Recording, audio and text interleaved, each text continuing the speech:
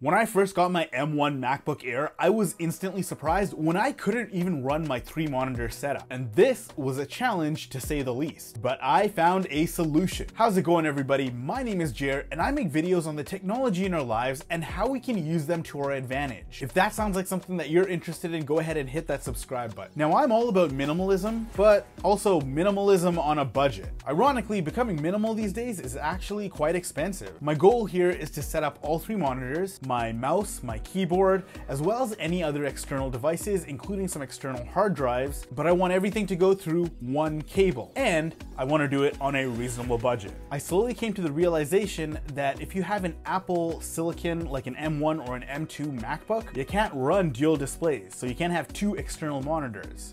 Sure, you can have 1 external monitor and then your MacBook monitor, but that's as far as you can go.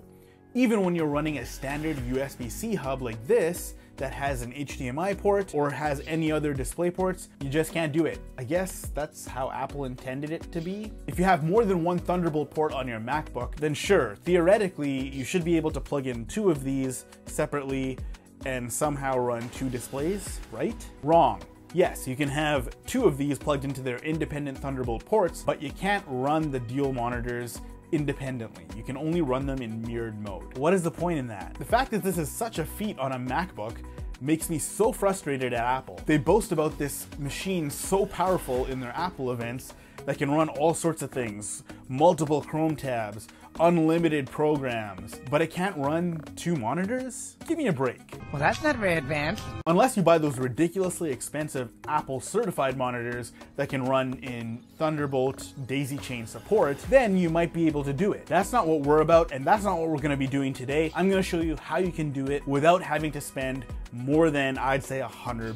So I'm gonna run you through my setup and also show you what you need to enable 3 monitors on your own Apple Silicon-based machine. There's a couple extra adapters that you might need, and you might also need a hub as well too, but it's not gonna run you more than $100 to $200 tops. And that's if you don't have everything. I spent like $50 on these specific graphics cards that I'm gonna show you, and I spent about $100 altogether because I already had the dock for my MacBook. I've included some Amazon links in the description below to make this easy for you and to give you the best prices. Everything I talk about today will be included in those links. So here's my setup.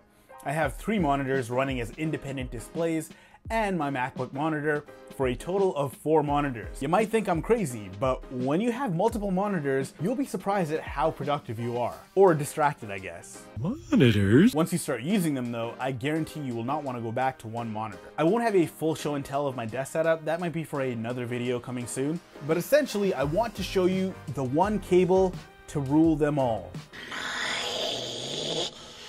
Precious!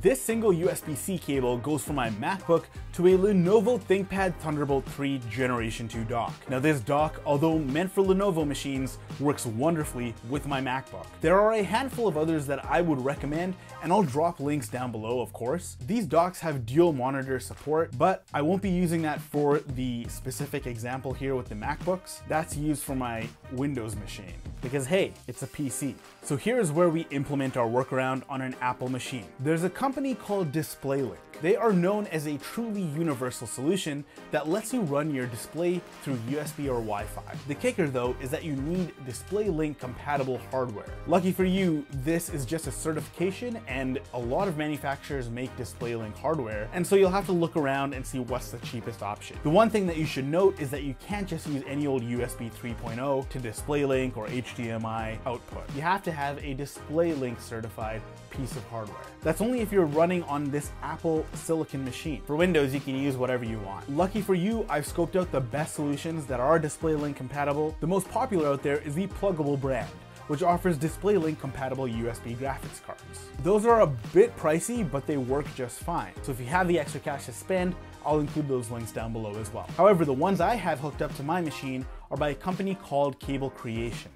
And I purchased 2 of them so that I can run the 2 extra monitors that I want to add to my setup. Now remember, I can run 1 monitor from any old USB-C hub or Thunderbolt hub with HDMI or VGA, it doesn't matter. But when it comes to 2 or more monitors, you're gonna have to use the USB 3.0 graphics adapters that I have below. DisplayLink compatible, remember that. After plugging in the hubs, I installed the DisplayLink drivers for Mac OS, and voila! I have 3 monitors in my setup. With every setup, there are some imperfections that you gotta learn to live with. You can't really run graphic intensive games or programs on the USB 3.0 monitors. I mean, I haven't really tried it, but I do see some frame drops when I'm going in Final Cut.